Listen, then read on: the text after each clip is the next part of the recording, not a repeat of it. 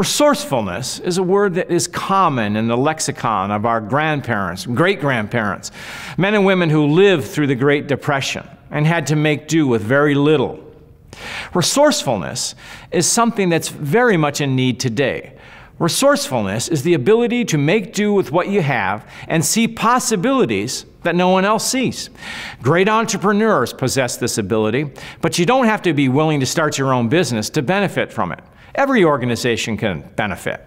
So, how do you nurture resourcefulness? Well, the first thing you do is adopt the mantra of possibility, one that Coach John Wooden popularized. Don't let what you cannot do interfere with what you can do. Too often, we stymie the creative instincts of employees because we focus first on constraints rather than possibilities.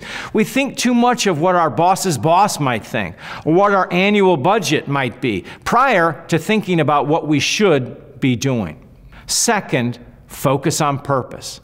Teach your people what your organization does, not simply what their job is. You connect the dots from what their job is to what the organization does. When people know how they fit into the bigger picture, it frees them to think more broadly as well as more deeply about possibilities. Third, challenge people to think critically. Allow them to weigh competing options and select for themselves how best to do their jobs.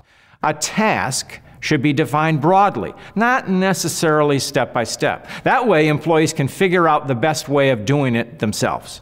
Fourth, teach collaboration.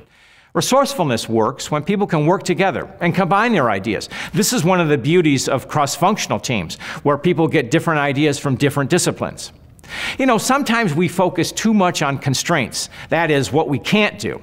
It's up to that savvy manager to cut through the nonsense and focus on possibilities rather than constraints. Resourcefulness is a trait many employees possess. It's up to those in management to put it to good use.